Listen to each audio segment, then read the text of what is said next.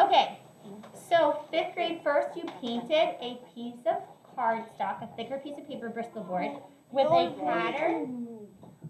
Once the pattern is on there, we painted it with the neon paints. 2 coats to make them super bright. Once that is done, then you take your 6-page paper and you make different emojis.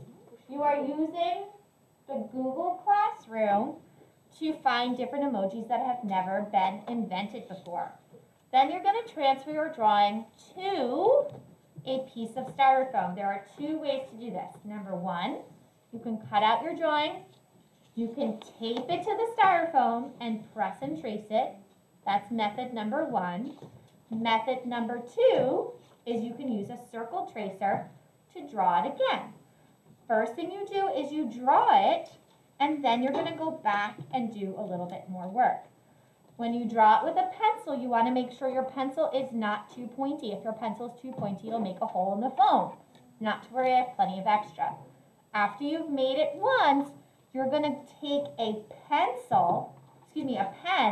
and make your lines thicker. So what I did is I traced 2 circles, an inner and an outer, and then I used a pen to fill in the space. Now here's where it gets kind of tricky to understand. Things that I'm coloring in black, when I do the printmaking, they actually show up as the color of the paper. So anything that is recessed or pressed down will not print.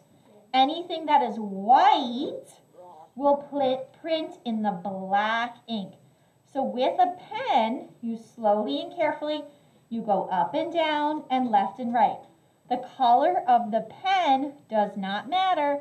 It will not show up on the print. When we roll this in black ink, everything that's white will appear black, and then everything that's black will appear in super cool rainbow colors.